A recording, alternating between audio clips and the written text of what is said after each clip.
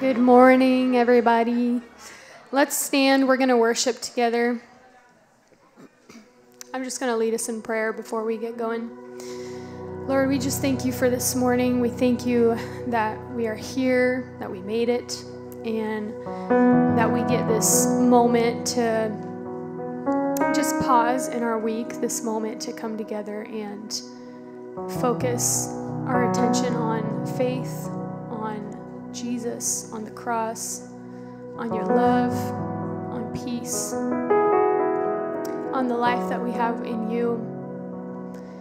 And we just ask that you would speak to us this morning, that you would fill us up, Lord, and that you would be glorified through these songs, and that your name would be lifted up in this gathering among us, Lord.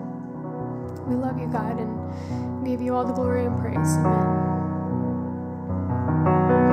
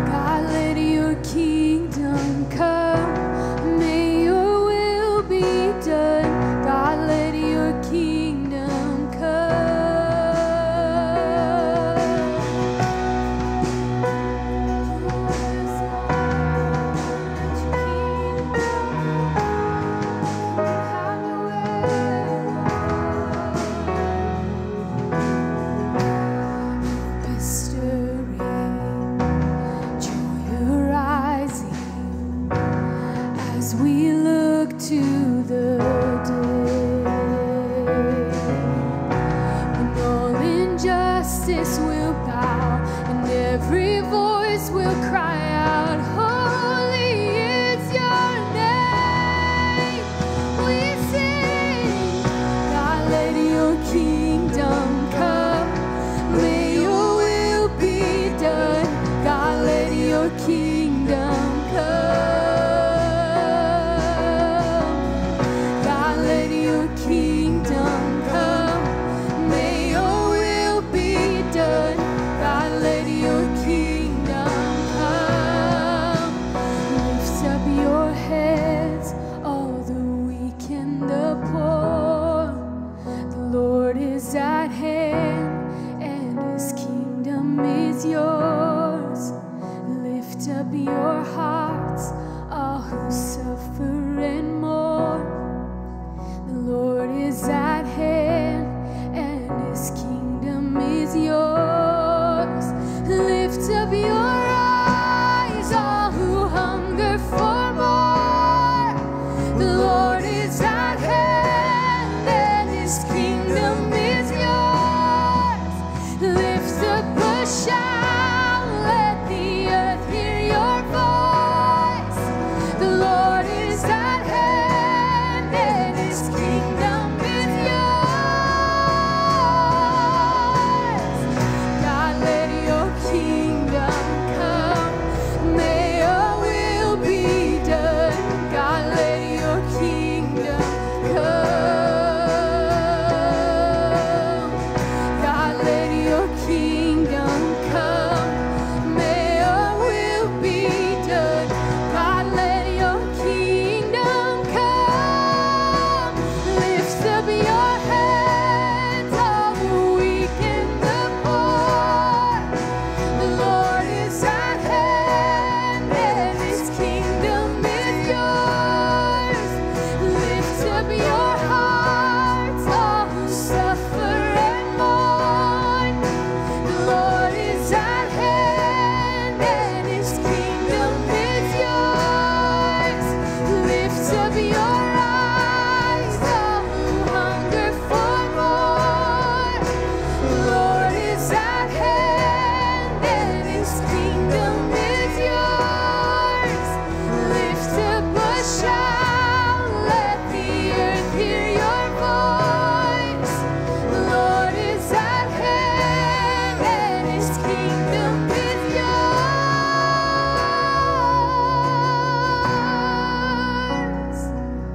Oh, yes, Lord.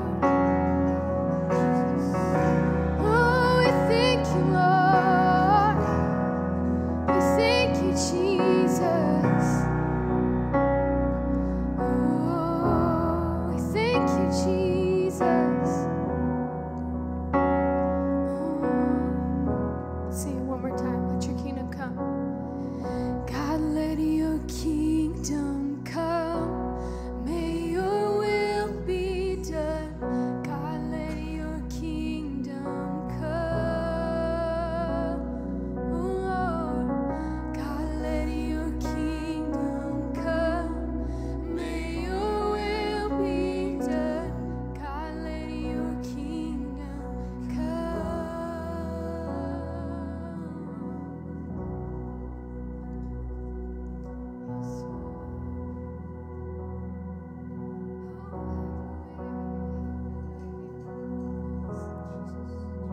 So Lord, we pray for your kingdom to come in our lives. Not our own kingdom, not our own things, Lord, but I pray that your will would be done in us. And that you would place your desire for your will in us. That your desire would come alive and take over our own desires, Lord. A desire for your kingdom, a desire for your plan and your covering and your power. We pray for that. We're going to have our prayer team come up, and I just want to invite you to come and receive prayer today if you have any needs. All the things that we face on a daily basis, things that the Lord cares about. He's not disconnected from our pain and our struggle. Amen. He's near to the brokenhearted. And so I just want to invite you guys to come and receive prayer today if you need it.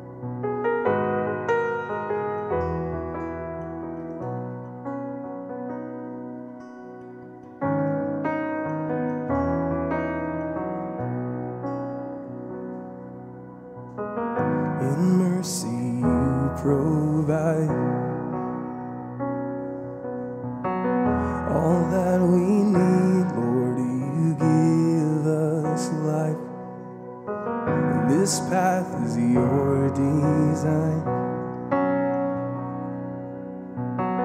We walk in heaven's light. We walk in heaven's light. We believe this morning. We will see your goodness in the land of the living. For we living in the promise of heaven. Here in your presence we will never stop singing. Never stop singing for the kingdom to come.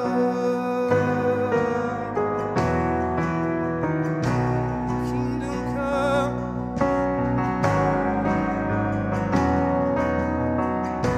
Power. In power you command. The might of heaven within your hands.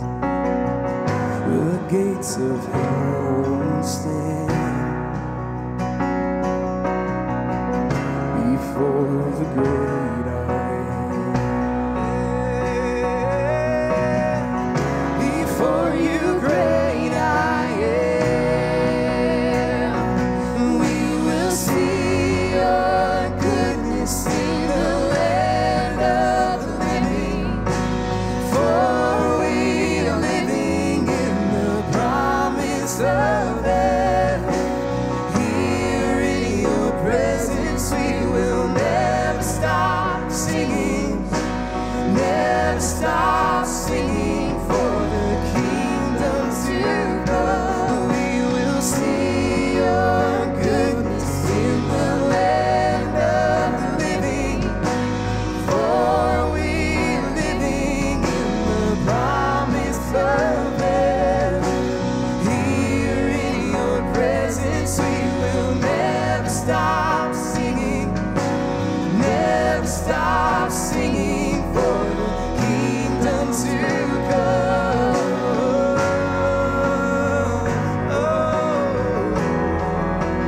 Yeah, your kingdom come, Lord. Your will be done. Yeah. In our darkest hour, Lord, we wait for you. When our hope seems lost, Lord, we wait for you. In valley, in shadow, goodness will follow. We wait for you. In our darkest hour, Lord, we wait for you. When our hope seems lost, Lord, we wait for you. In valley, in shadow, goodness will follow. We wait for you.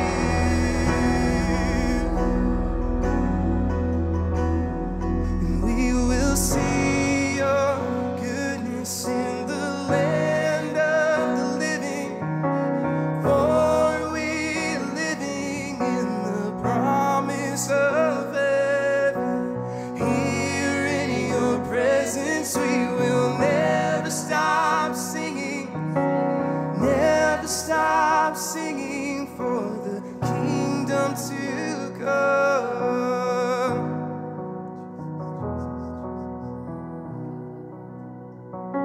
Fix our eyes on you, Lord. The one who goes before.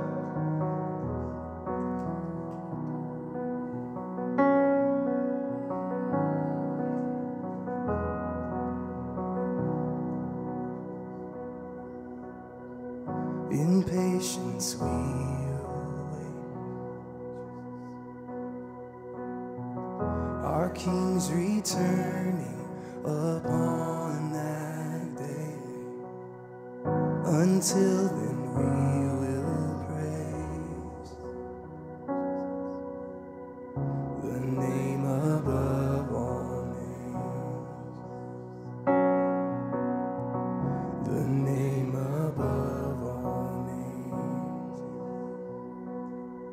It's your name, Jesus, your name alone that we worship and glorify today. We trust in who you are. We trust in your name, not just because it's something we have to do, but you've proven yourself to always be kind and always to be good, even in the worst of moments, Lord.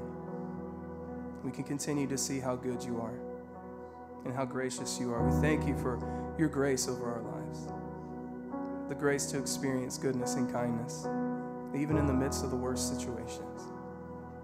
We thank you, Lord. Help us to continue to fix our eyes on you today. In Jesus' name, everyone said, amen. Amen. Hey, you guys can have a seat. We're going to do something a little different this week and the next couple weeks. So I'm going to invite all the kids to come forward. We're going to do children's church in the service, and it is going to be awesome. So y'all come up here, have a seat with Miss Kristen, and I'm going to invite Naomi and Chapman to come up on stage with me.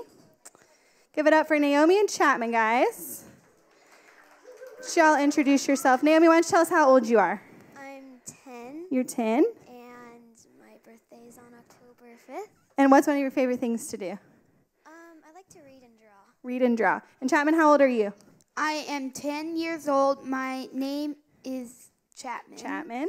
I was born on January 20th. Awesome. And what's one of your favorite things to do?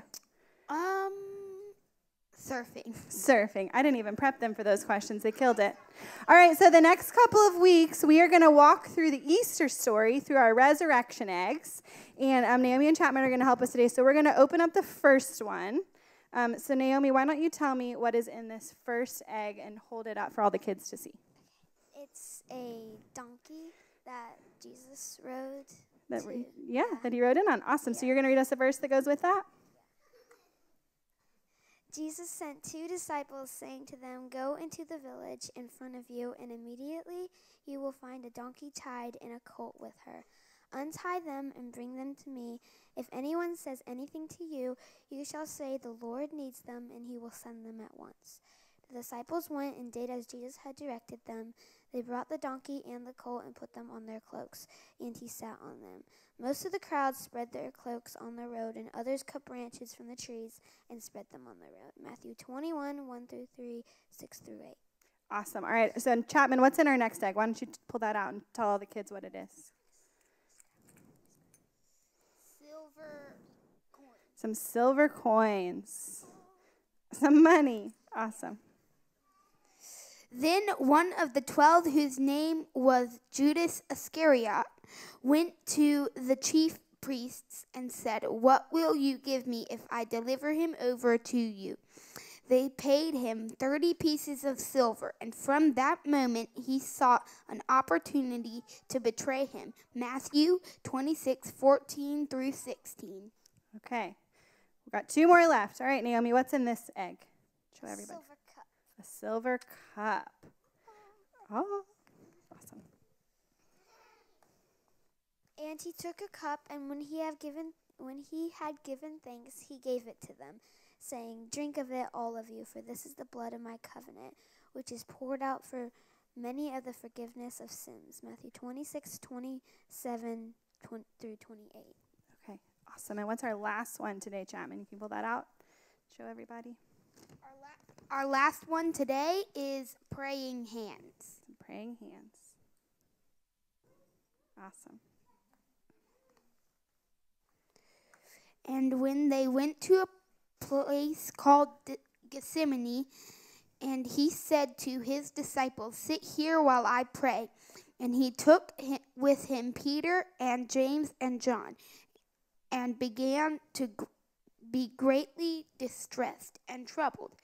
And he said to them, "My soul is very sorrowful, even to the death. Remain here and watch." Mark 14:32-34. Awesome. Hey, would you guys give it up for Chapman and Naomi? Kids, you guys can go to the back. You can follow Miss Kristen and Miss Julie. Thank you, guys. Here's how you know homeschool's working. They can pronounce Gethsemane and Iscariot. So that's good news. That's my best joke I've had in a while. All right, so while the kids are getting out of here, if this is your first time at City Lights, welcome. We're glad that you are here. We've got just a couple of announcements and things coming up. So we'll be doing that the next 2 weeks through throughout Easter. So who's excited about Easter? Yes. Who's coming to the 7 a.m. service for Easter?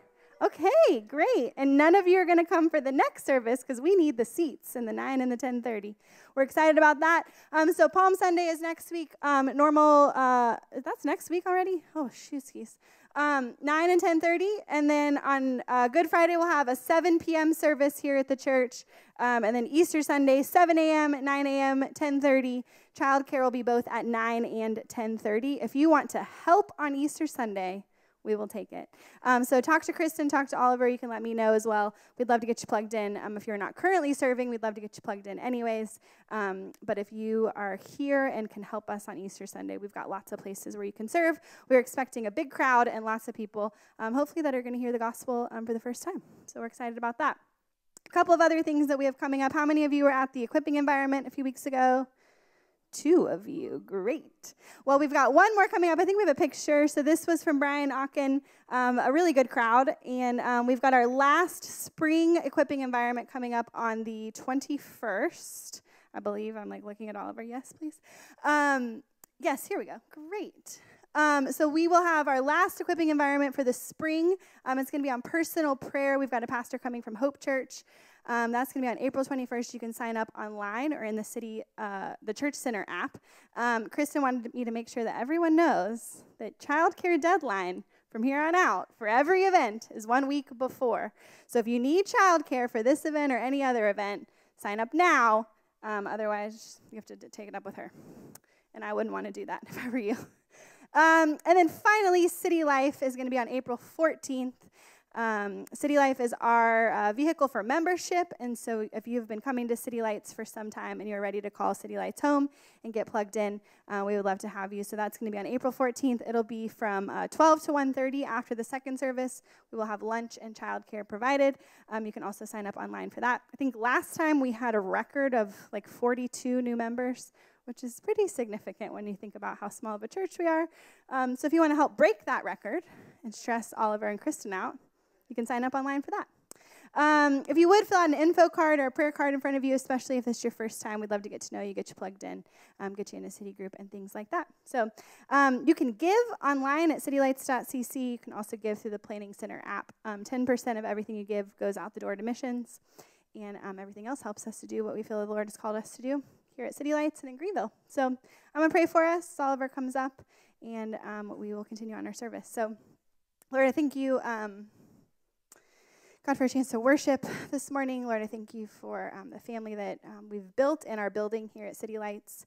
God, I ask that you would just continue to multiply it, that you would bring folks in that need a place to go. God, people that feel lonely, people that feel maybe disillusioned with church. God, I ask that City Lights would be a safe place for them to feel redemption and hope and peace. God, I thank you for our kids, the kids ministry we have going downstairs. God, I ask that you would work in their hearts this morning. God, that you would draw them close to you. God, and as Oliver speaks, we ask that his words would be your words, and that you would convict our hearts, that you would bring peace to our hearts, and that you would encourage us. In Jesus' name, amen. Amen. Good morning. How you guys doing? I'm so happy to get my Britney Spears mic back on my face.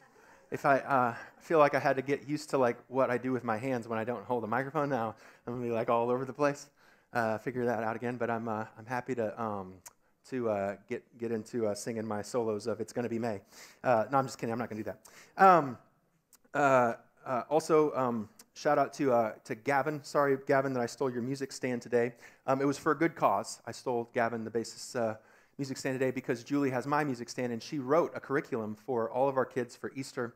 And as it were, sometimes the kids' curriculum, when you try to reach everybody, you kind of end up missing some pieces of trying to go to the deep places of the gospel. So Julie Hafer, give her a pat on the back, loves kids so much and Jesus, and she's written a curriculum, and she's going to get it going for the next couple of Sundays here at the church downstairs.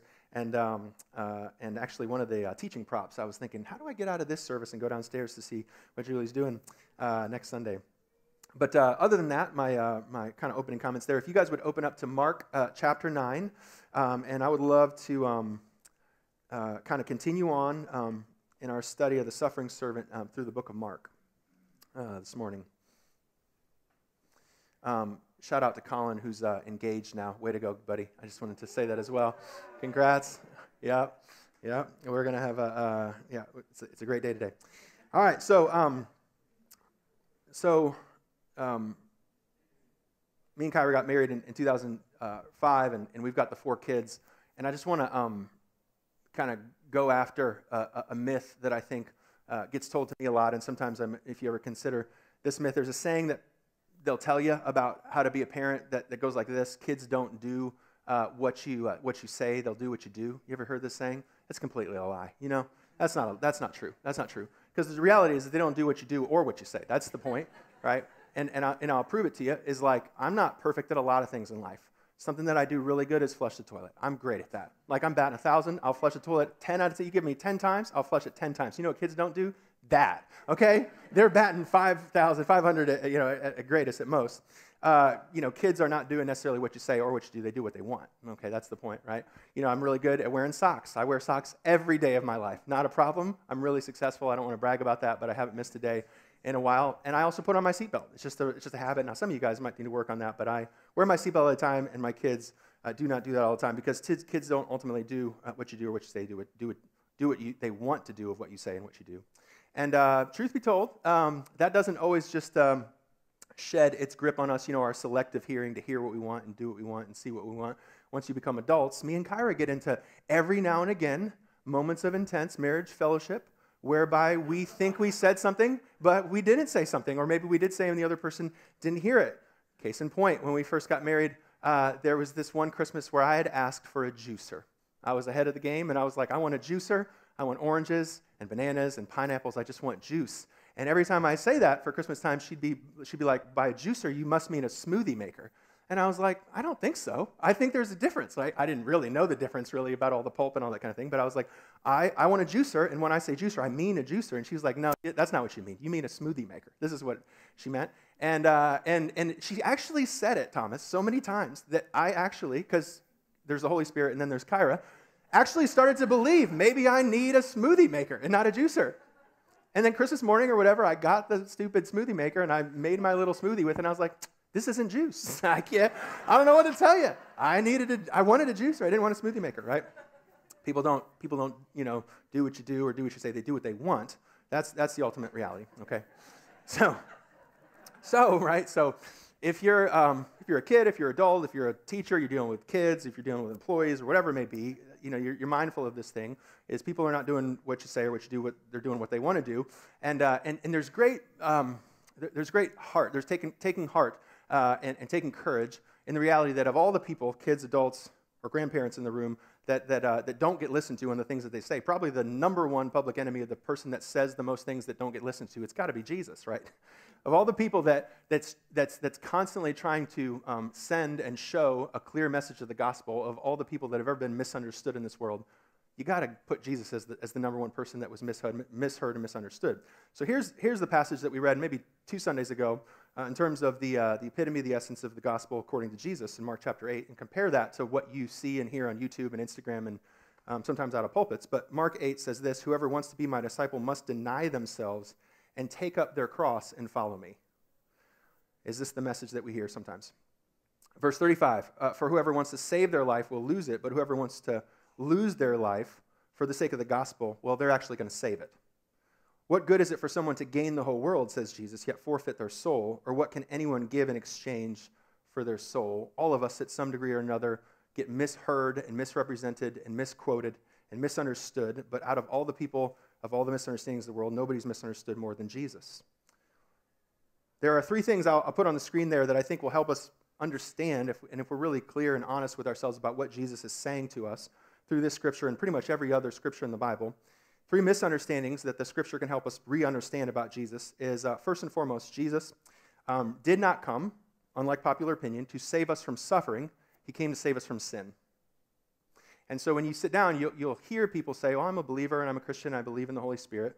But when you listen to their version of the gospel, it is not so much death to life, but from no stuff to stuff. How do you know that God exists? Well, he's in my life. He's really moving. He got me a new truck. He got me a new job. He told me where to go. That the narrative that you hear when people say that they believe the gospel and they've been born, dead to alive, what the narrative of their life is and the way they tell their story is not from death to life. It's from no stuff to stuff, or it's the guru Jesus, like every now and again, I run my life the way that I want to, but every now and again, like when the possibility of divorce or sickness or my children running the wrong direction comes about, then all of a sudden I knock on Jesus' door to try and get the wisdom, because the gospel, everybody knows, is to move people that don't know stuff to people that know how to do stuff, because the gospel is not about death to life, it's about knowing stuff, it's about wisdom. Or through prophecy. The story of the gospel is, at one point, I didn't really know which direction to go or which job to pick or which school to go to, and then Jesus came, and the reason why I know Jesus is good is he told me which way to go. But if you look at the passage here, that Jesus is being misunderstood in all of those stories, because the ultimate goal of Jesus is not to spare us from pain, not that he's a masochist and wants us to have pain or endure pain, but he wants to save us from sin. Number two, a really common misunderstanding is Jesus did not come to take life, but to give his life as a ransom and to save our soul. Have you ever been so heartbroken that you didn't want to eat? Have you ever gone through a period of time where even though you hadn't eaten for several days, because of the tragedy, because of a loss, because of a betrayal that's going on in your life, you just can't stomach food anymore? Isn't that such a strong statement to us about the order and the precedence and the priority of how we are constructed even as humans, is that ultimately that there is a difference between body and soul, that the body was created for the soul, soul not created for the body, and the world can't save the soul, only Jesus can. That I can be sitting in front of food and still be hungry, because ultimately my soul can't be fed by the world, it can only be fed by Jesus. And Jesus didn't come to save my body, he did ultimately, but deeper than that, he came to save my soul. Have you ever forgiven somebody or been forgiven of something and felt the weight that had been sitting on your shoulders for the last couple of weeks just lift off of your body? Because the world can't forgive your soul. Only Jesus can offer forgiveness and atonement for that. Jesus didn't come to save our body so much as he came to save our soul. Or you've been to the great trip that you planned on, and you went out to go see the sights, and as soon as you saw the sights, you realized the vacancy, the gap of, I wish that I could have somebody that I could go along with to come and see these sights with me, because there is a difference between where the body is and where the soul is. So Jesus did not come to save us from suffering, and he didn't just come to save our body, but he saved us from sin and to save our souls. And that ultimately, what we're going to read about today is that what that actually means in order to save our souls is not just to make the goal of Christianity to make Christians sinless, but to make Christians servants. The epitome, the extreme, the full expression of what a Christian is just not a person in their pickup truck avoiding drinking and smoking and hanging out with girls who do, but it's to be made into the likeness of Jesus, which is to become a servant. It's to give their life as a ransom for neighbors and people that they love and people that they hate and people that they don't talk to, family members and friends. Is to truly understand Jesus, not to be saved from suffering, but to save from sin. Not to have Jesus be the Nazi police and the moral police that comes to judge us. Rather, he came not to judge us, but to save us and to save our soul. That we would be free of our ambitions and free of our insecurities and free of our manipulation of our relationships to free and to save our souls. And the way that looks in the lives of everyday Christians is not to become sinless, which it is to be the righteousness of Christ, but even more so than that is to become servants. And so the way that you break through to teenagers or adults or kids in general, the answer is you just have to tell them 17 times. That's the answer. Is that teenagers want to talk to you at 10 o'clock at night. So if you want to talk to a teenager, you don't talk to them at 10 in the morning, you got to talk to them at 10 at night. That's when they want to talk. When you want to sleep, that's when they want to talk. You have to be ready to talk to them on car rides, and you have to be able to do conversations and not lectures. You have to say it 7 times before it actually breaks through to see the actual meaning. And so we're going to talk about 3 topics with Jesus today: the discussion of greatness, the discussion of servanthood, and the discussion of discipleship. In verse 30. So it says, they left that place and passed through Galilee. Jesus did not want anyone to know where they were because he was teaching his disciples. The book of Mark is divided up into 3 different portions. The first 8 chapters is about the public ministry of Jesus. The last 12 through 16, 4 chapters is about the passion of Jesus, the death of Jesus and the resurrection. In the middle 8 to 10 section is the private teaching of the disciples. If I went out with Wayne to get trained to be a police officer, there's things that he wouldn't be able to tell me in front of a car that he pulled over with a kid in the back seat. There's many different things that he's prioritizing in his mind as he pulls over the car, and he's analyzing and assessing things at speed, and I'm just watching and observing, and there's things that I would miss if he didn't debrief with me on the way back into the patrol car. And so Jesus pulls aside his disciples and gives a private instruction. And this is why Jesus doesn't just go out to street corners and tell everybody just to move to Africa to become missionaries. There's steps and sequences to the discipleship invitation. And so what he didn't seem to be fitting to tell the crowd, he was saying to be fitting to be telling the disciples at this point in verse 31 at the very end, 31b. And he says to his disciples, not the crowds, the Son of Man, this is the second time he said it, because we're hard-headed, the Son of Man is going to be delivered into the hands of men. They will kill him, and after 3 days he'll rise. And verse 32 says, but they didn't understand what he meant because they're afraid to ask him about it. There are certain things that your parents were very clear about, like the rated R movies you weren't allowed to watch. And the reason why you pretended like you didn't know what your parents' opinion were, and the reason why you didn't ask them, because you already knew what the answer was going to be. Right? The reason why you asked for an apology rather than ask for permission is because you knew from the beginning what your parents were going to say. And so they're understanding that the Son of Man has come to bring salvation, the salvation of souls, but not to kill enemies, but to die for enemies. And so they're afraid to ask him these questions because they kind of are starting to get the picture of what the actual answer is. And so verse 33 says that they continue to move south. Galilee to Capernaum, Jerusalem is a downward trek into Jerusalem, into the death of Jesus. And when he was in the house, he asked them, what are you arguing about on the road? But they kept quiet because the way they had been arguing about and what they had been arguing about was about who was the greatest among them. So this is the third time that the word argue has been used in the book of Mark. The first time was arguing over who forgot the bread. You big doofus, you forgot the bread. You always do that, you know.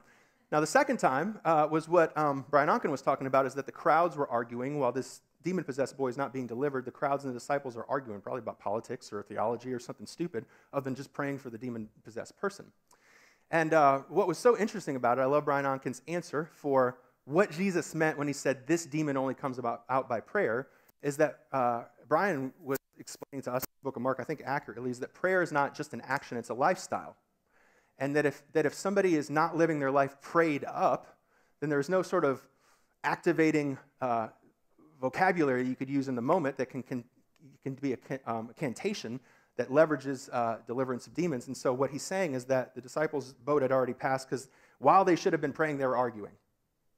And so the point is if you watch the beginning of the non-example and the bottom of the example in the book of Mark in chapter 9, I think what Mark is basically saying is that the opposite of prayer is not prayerlessness. The opposite of prayer is arguing. The opposite of talking to God about your problems is talking to people about your problems. And whether that turns out to be politics or whether it turns out to be denominationalism or division, the point is that there's a great cost to arguing because every moment you're arguing, you're talking to the wrong person. And as you argue, the world suffers. How many times you've seen churches and their egos and their arguments and their politics distracting their attention into each other rather than focusing their attention outwards to see a world delivered, that the opposite of prayer is not prayerlessness, it's arguing. It's arguing. Okay, so a couple of Jimmy Fallon quotes to get us going this morning. If you guys ever watched hashtag Jimmy Fallon, there was a hashtag a while ago called My Dumb Fights. My parents once fought over who makes louder chewing noises, and my dad got a loaf of bread and said, let's settle this right now. Which I got to be honest, that's a good move. I feel like I might do that one time because Kyra thinks I chew super loud, and I just feel like I'm a human. This is what okay, I don't understand. All right, my friends and I were outside making shadows looking like they were fighting, and I accidentally punched her in the face. The shadow is like lining up, and then there's blood on the ground, and it's like, my shadow beat you up. All right, my wife and I got into an argument over whether Mickey and Minnie were married or just dating. And Jimmy Fallon actually explained this. The answer is Walt Disney. They asked him that Mickey and Minnie are actually like Desi and Lucy, and that they're married in real life. And depending on the episode, they might be married, dating, or just friends, depending on the episode, because they're actors just acting things out, which is just wild to think about that Mickey was an actor, not a wizard. You know, that's wild to think about. All right. My dumb fight was about my dog's name. Boyfriend wanted something funny, and I wanted something awesome, so we settled on Tom Hanks. I feel like that's not a fight. That's a compromise. That's a good answer. My sister slapped me on the face while my parents were out, and I kept hitting my cheek, so it was red once my parents got back. And that's something I definitely would have done. And then I rode my bike over to this kid's house. This will be the last one. I rode my bike over to this kid's house, and I was supposed to fight, but he got a Nintendo 64. He had GoldenEye, so we just played it instead. So that's what brings people together. All right, so everybody, you didn't do anything to me. I'm not coming out here with violence to try and hurt your feelings, okay? This is from the Bible, all right? But both in terms of, I think these tweets, if you reflect on them, our lives and experience in the Scripture, I think that the Scripture that I want to share with you in just a moment, and in James and the one that we just read in Mark, is saying that the arguments that you and I get into with our sisters, our brothers, our coworkers, our siblings, our spouses, they don't so much have to do with issues, they have to do with idols. That quarrels, that fights, they don't have to do so much with the actual topics we're talking about. They have to do with the covetousness in our heart of the things we're trying to take from other people that we don't trust God to give us. I'm sorry I didn't wake up to offend you, but that's what the Bible's doing this morning. I'll give you 3 proofs, just examples in life, and then we'll go into the Scripture, because that's more important. But number 1 is, I taught U.S. history for 7 years, and every year I taught about the Triangle Trade, slavery, the Black Codes, the Civil War, Reconstruction, and the Jim Crow South. And not one of those times did my temper flare or did tears fall from my eyes. Reconcile for me, if arguments are really about idols versus issues, that why I can stand straight-faced talking emotionless about the slaveries of the South and then yell in embittered comments to people as I'm driving down Woodruff and 385. If it's about issues and not idols, why do I have tears for myself in the car and emotionlessness for slavery and racism in America? If it's about issues and not idols. If it's about issues and not idols, then why are there some people that are constantly getting in quarrels? Constantly, if we all have the same amount of issues, the same amount of problems, there are some people that are constantly in fights and people you can't barely drag into a fight. If it's really about issues, then why aren't we fighting equally? If it's really about the issues, people say, well, I have the anger of God and I have righteous anger. You know, Jesus turned over tables. Jesus says that anger is something that we should practice without sin. But he also commands forgiveness. And I can't point to you one time that I've been forgiving of somebody and angry at them at the same time. The reason why I know it's idols, not issues, is because when I'm full, I don't need to fight you. When I'm secure and not insecure, and when I'm feeling strong in my identity and I have what I want from the Lord, I can have an issue with you, but I don't have to fight you about it. So that's the test point of why arguments get in the way of really the kingdom and prayer. James 4 says it this way, what causes fights and quarrels among you? Not just like certain fights or the ones where you actually like go outside of a bar, like any amount of division beyond just expressing my need and speaking the truth that escalates into volumes and quarrels and back and forth and quarreling, that category under James is all idolatry. Don't they come from your desires that battle within you? You desire, but you do not have, so you kill. You covet, but you cannot get what you want, so you quarrel and fight. You do not have it because you don't ask God. You're trying to take from somebody what only God can give you. When you ask, you don't receive because you ask with wrong motives, that you may spend what you want on your pleasures. And so I have 3 questions for you the next time you get upset. Being upset is a wonderful opportunity. Because in Bible study, you're not going to be upset because everybody's got their face on and we're all talking about abstract theologies. When you're angry in the fight, that's probably the next topic that God wants you to talk to you about. And when you go out with a cup of tea and walk around the block, I want you to ask yourself 3 questions. This is an opportunity to align my will with him, because the opposite of arguing is not peace, it's alignment with God. It's a conversation with God, and this argument is an opportunity to see how my will is different from his. So next time you're in a fight, ask yourself 3 questions. Number 1, you're probably mad about something that's relatively legitimate. So just ask yourself, what part of what I want right now that I didn't get is aligned with God? There's probably something righteous there that needs to be thought about. Now, the way you're going about it's probably not righteous if you're quarreling and gossiping and carrying on in your mind and killing people and giving people the silent treatment, right? Here's the second question. What do I want that God doesn't want? Because there's probably an overlapping circle that your will and his will are the same, but there's parts of your will that are not his will. So working through that, what part of what I want is not what God wants? And what does God want that I don't want? Those are 3 questions I think that allow us to move from argument to agreement with Jesus. Because the opposite of arguing is not peace, it's prayer. It's communion with Jesus. All right, so the second topic he gets into is not greatness, but it's servanthood. So verse 35, it says that Jesus sat down. He sat down with his disciples. And Jesus calls the 12, and he says, anyone that wants to be first must be last, and they have to be a servant of all. Now, what you recognize by this, when Jesus sits down, he's headed down to his own death.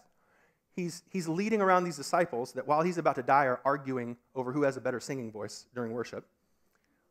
And he sits down, and it should dawn on us that it's not just the words of Jesus, but it's the actions of Jesus. As he defines servanthood in this next passage, he's not telling them to do anything he's not doing already. That he's always modeling and setting the example of what he's about to ask us to do, to be a servant. And so if you look at the definition I have there on the screen, if you go through the Bible, really all of the Bible, let alone Mark, I think that the best definition that I could think of for serving is an action-oriented thing. You can't sit around and think well about people and call that serving. You have to do something about it. It's action-oriented, but it's also obedience-oriented. It's not becoming a doormat. It's following whatever the Father says and offering your life as a sacrifice, the way Jesus did. And oftentimes, it's at my own expense. It's not a win-win. It's a lose-win, right? That's what serving is. So Jesus takes a seat, and he kind of puts to words the thing he's always been doing. He's always been healing and not really boasting up his own ego and preaching on his own preaching campaign. He's always been obedient. He always wants everything to be a secret when he heals people. This is the example that he's always been setting. And it's been at his own expense. The more he heals people, the more he gets plotted against for murder and smacked in the mouth. And so he's basically telling us when he says, be a servant, to do as I've been doing, if you've been watching it, right? Now, what he moves to next is not so much the actions, but it's the attitude that he wants to get across. Because some of you guys know that you could wash the dishes and vacuum the floors of a church or preach a sermon, and all of those things are wonderful things to do, but without the attitude of a servant. The attitude of a servant, verse 36, is by taking a little child whom he placed among, who he had among them. He takes the child in his arms, and he says this, whoever welcomes one of these children in my name welcomes me. Now, we've got to get in our mind right now of what Jesus means when he says child. We have a very Disney, romanticized, one sociologist I read this week is called the kindergarchy of like, kids are awesome. Kids are funny, and they're smart, and they're charming, and adults are all the boring and awful things that kids, should never have become. And so we have a kind of kid worship to some degree in our culture because we love to be young, right? But back then, that's not what kids were doing. Kids were basically unseen, unheard, unvalued. They were the least. We've got to recapitulate what we think of when we think of kids. And so when Jesus is taking beside a child and says, serve this child, what he's basically saying is serve the unimportant. Serve the special needs. Serve the socially unaware. Serve people that are awkward and annoying. Serve people that have no value to you, with no strings, with no agenda. Just give to give, is what he says. And then he talks about the ambition of this. Follow this in verse 37. The ambition of this is not because it's the right thing to do or because it's nice and somebody did something nice to you or because it's a great way to build an organizational culture and you don't want people grabbing for power, so you should, serve. Or because it's a successful thing, because it leads to the promotion, of your reputation in the community. This is the real ambition, the motive of a servant. Not just what you're doing, but why you do it. It's because he says, when you serve people that can't serve you back and have no strings attached to it, you're not just welcoming them, you're welcoming me. In other words, the reward of serving is serving. The reward of serving is a walk with Jesus. And the joy, apparently, of Jesus is not just doing the act of serving, but it's the joy of walking along with his Father, because this is the free life. Every summer, between the ages of 10 and 18, I would go to Hong Kong for 6 weeks in a row to go visit my dad. It was hot. It was about 102 degrees every single time, and they had typhoons there.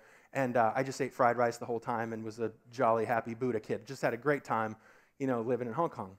And it was a big culture shock to me, like the ways that kids acted and the ways that kids thought and talked. When you go to dinner with the big Chinese family, Dai Bat, the uncle has to eat first, and you have to bow to him and all this crazy stuff. And it was, kind of cool to me because I like kung fu movies, but it was also a little bit weird and intimidating, to have this patriarchal kind of society. And it was so interesting to me, the power of culture, the things that you do that you don't know why you do them, and you just assume that everybody does them because it's the only way to do them. You go to another culture, you're like, oh, snap, there's other ways to do stuff, okay? And one of the big culture things, and I love America, and just hear me say that, I love America.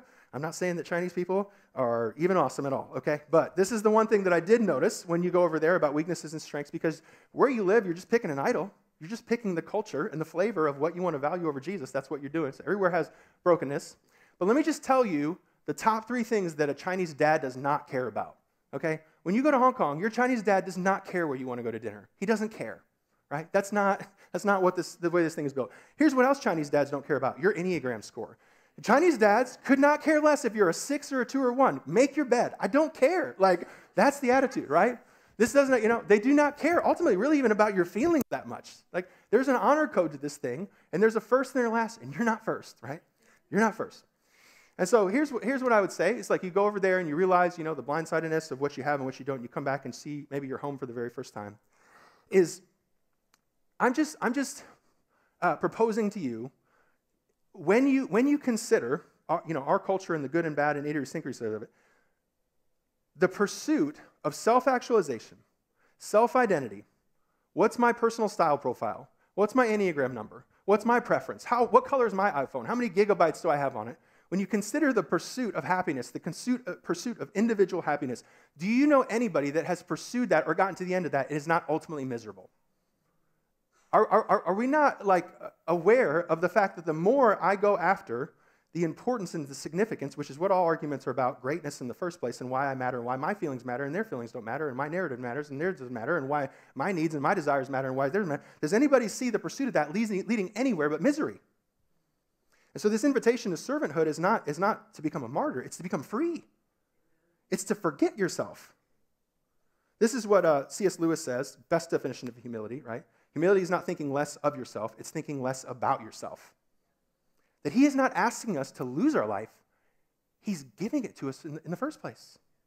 This is an opportunity, not even for the person you're serving, but for you yourself to forget yourself is ultimate freedom.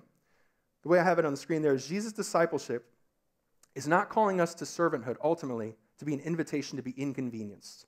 A lot of times we see the servant message and we're like, I know I'm a servant because I do hard things. That's not ultimately what Jesus says. Jesus doesn't say, be a servant, so wash the dishes for your wife. He's talking about not the hands, but the heart. And the heart of the servant is not necessarily how much hard stuff I do. Or some people will say, oh, to be great must mean, that you stop trying to work in Hollywood because everybody in Hollywood couldn't be in service, and everyone that was in, Silicon Valley that works in computers or be successful. He's not telling you not to be successful. He's telling you not to be a celebrity and not allow your heart to make yourself more important than you are. He's not actually calling you to unhappiness. Actually, the call to service is ultimate happiness. What he is calling us to is unimportance. That you and me have a me monster inside of us. And that me monster is concerned constantly with how I look, how I'm treated, and what I want. And there's all sorts of ways to work hard and be successful or unsuccessful. There's all sorts of ways to be inconvenienced. There's all sorts of ways to make myself as unhappy as possible while I blame other people for being happier than me or whatever it is. There's all sorts of ways to do all those things, but yet be important to myself. And what Jesus is saying, hey, if you want to find your life, then lose your importance. Give yourself, retire and fire yourself, and spend a day even focused on forgetting what you want, forgetting how you look, and forgetting what you're getting out of situations, and tell me if you're not happier because of it. Tell me you're not happier if you forget yourself and find happiness on the other side. Do you know anybody that's focused on what they want and how they look and what they want, ending up any happier, holier, or more helpful? Nobody in that pursuit is ever happier, holier, or more helpful. So he closes up in the definition of discipleship, verse 38. Teacher, said John, we saw someone driving out demons in your name, and we told him to stop because he's not one of us. Now, first 80 times I ever read this passage, I thought it was about the qualitative measures of how somebody gets delivered. I thought it was about, I guess if they're delivered in Jesus' name by a Christian, I guess that could Christians deliver demons and non-Christians? Are these people Christians? And I thought about it from a qualitative level. But really, this passage is not about the qualitative nature of a healing. It's actually about the credit that disciples get, right? Why are they frustrated? Here's the irony of it. They just sat at the base of a mountain arguing with other Pharisees and Sadducees while a boy was, stricken with demons. They couldn't deliver the demon out of this kid. And after they got done with that, they're not concerned with the fact that somebody has gotten delivered of a demon. They're concerned with the fact they're not getting credit for it. So I'm sitting here, right? There's a Google review. Somebody gave us a 1-star Google review on church. And, I went through my offended stage, and then I went through my, what's the right thing to do stage. And if you go read it, I wrote a nice little note. Hopefully I didn't stumble in your way, and, I really hope, I would hate for the church to get in your way of Jesus. It was basically my message. But reading this passage, I thought about that. I was like, oh, boy, that was a really humble thing for me to do. That was really servant-hearted, right? Okay, so that's better than yelling at her, right? But here's what I didn't do. I didn't get on Brookwood's website and go through their Google reviews because my name's not on that website. This morning I got up, I prayed for church this morning, and, probably tried to get over my nerves of public speaking again, And I walked around and prayed at 5 in the morning. That sounds really holy, right? You know when I go on vacation, I go to visit other churches, when I wake up, 5 minutes before church, just like y'all. Right? Because no matter how hard we try, like the agenda, it's not always about the actions, right? It is about the attitude. And no matter how hard I try, the credit, like the ambition and the approval and how I look and how I feel, oftentimes gets in the way of the healing. That we could have the kingdom of heaven if it only wasn't for our egos. That the world suffers while we argue because of our egos, because all the fights are really about me. I want to be great. What about my needs? What about how hot I want the air conditioning? Like, it's always about me. And I hide it in all sorts of different ways, but the heart of the servant is just as important in the hands of the servant. Truly, I tell you, anyone who gives you a cup of water, I skipped over, verse 39, do not stop him, Jesus says, for no one who does a miracle in my name can, at the next moment, say anything bad about me. For whoever is not against us is for us. Notice Jesus' priorities there is not me and then them and then Jesus. It's Jesus and then them and then me. That the context of how I envision the question is oftentimes at my own expense. I'm worried about how I look, how I'm treated, what I want. And what Jesus is inviting us to is the saved life. Do you want to lose your life or save your life? Do you want the world or do you want your soul? If you want your soul, then you should spend your life thinking about what the Father wants, how the Father looks, and how the Father's treated. If you want to lose your life, then think about you. If you want to gain your life, Jesus is saying, then think about us. So he closes out verse 41. Truly, I tell you, anyone who gives you a cup of cold water in my name, because you, that's the first time you is ever brought into it, after him and after them, you belong to the Messiah. You will certainly not lose your reward. And so here's why we can continually and consistently think about others and think about how others are treated and look and what other people want, is because ultimately the greatest care about how I look and how I treat and how I want is better in the hands of the Father than in myself. That the call to servanthood is not about losing a life, it's about finding it. And that he's the one that takes care of all of my everyday needs. And so we are ultimately unimportant, but in a strange way, we're kind of really important. When we trust our self-importance, we lose our importance, but when we trust Jesus to take care of us in our importance, then we actually find eternal importance. That's the irony of it, is if I care for myself, I ruin myself.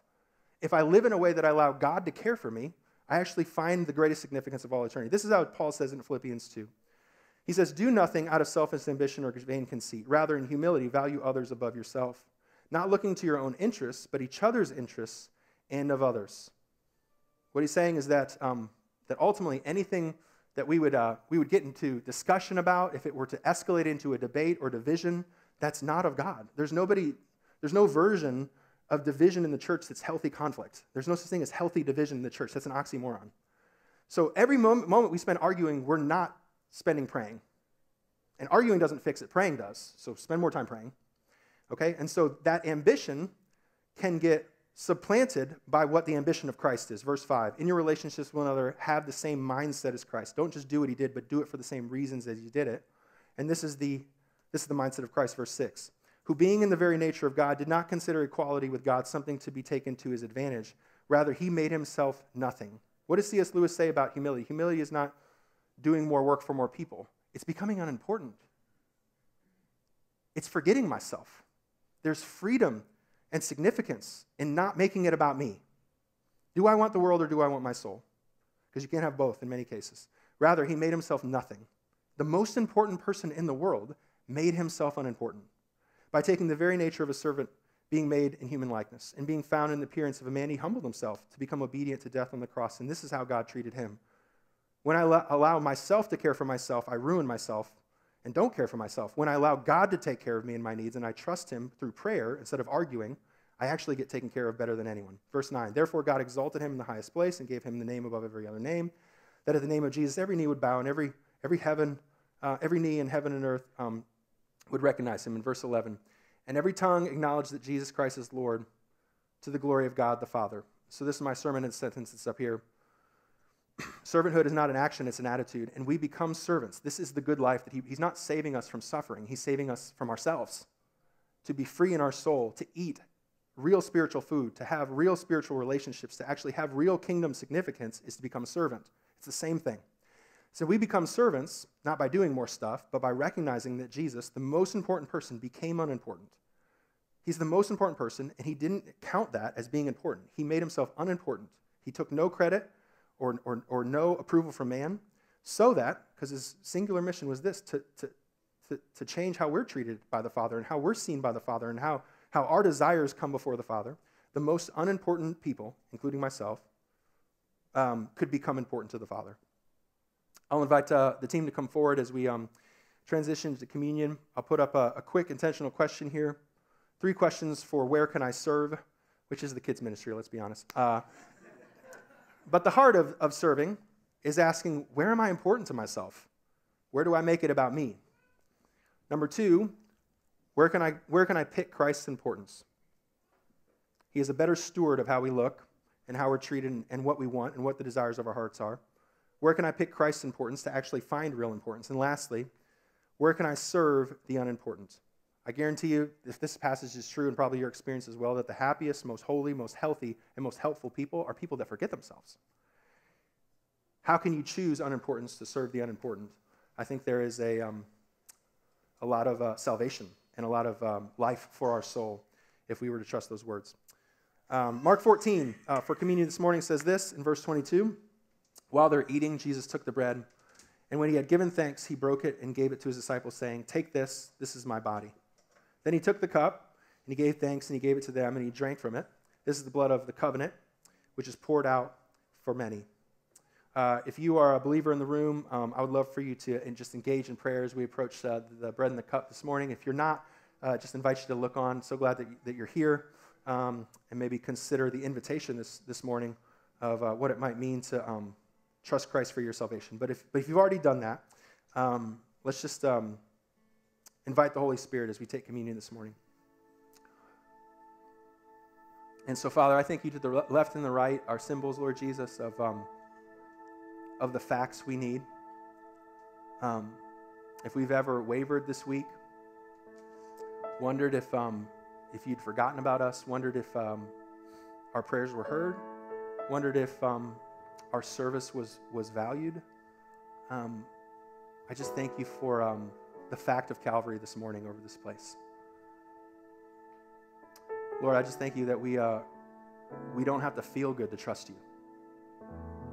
We don't have to have emotions, Lord, to act on what we believe.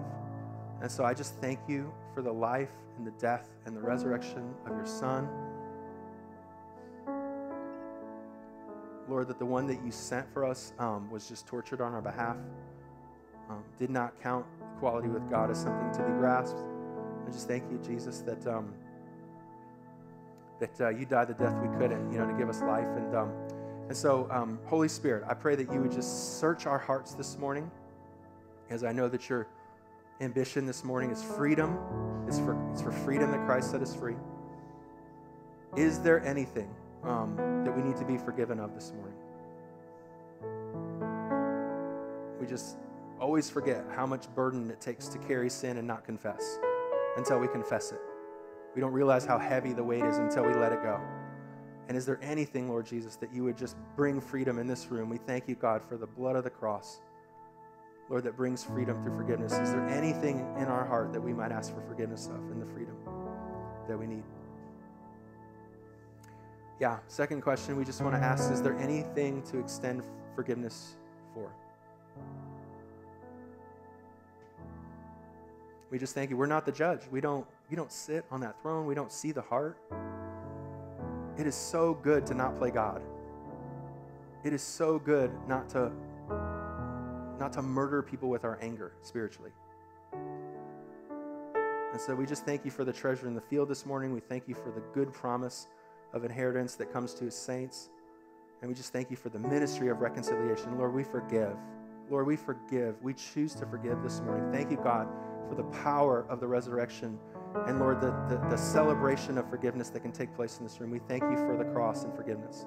As we just come to the table this morning with pure hearts, Lord, and a real faith and a belief, Lord, that as we come, that you're not going to leave us the poor, and that you're going to offer freedom for your children. In Jesus' name, amen.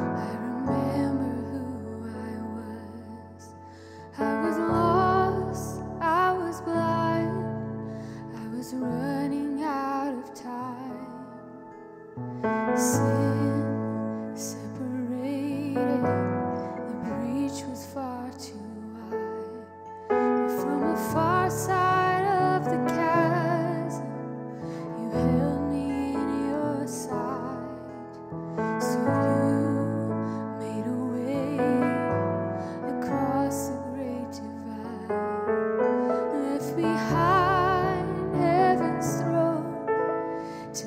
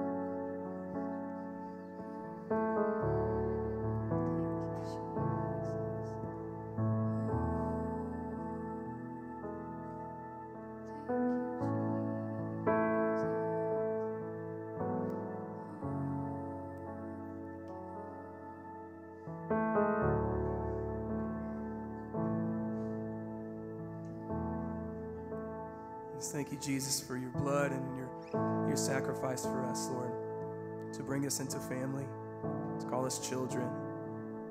And we thank you for your Spirit today, Lord, your very presence in us and with us as we continue through this day and this week. Just pray that you would open our eyes, Lord, create a hunger in us for you, for your presence, for your word. Would you draw us in? In Jesus' name, everyone said, amen. Amen. Hey, thanks for joining us today. I hope you guys have a good week. Don't forget to sign up for the equipping environment and for City Life if you're interested. We will see you here next week for Palm Sunday. Make your Easter plans. Say hi to somebody on your way out and have a great week.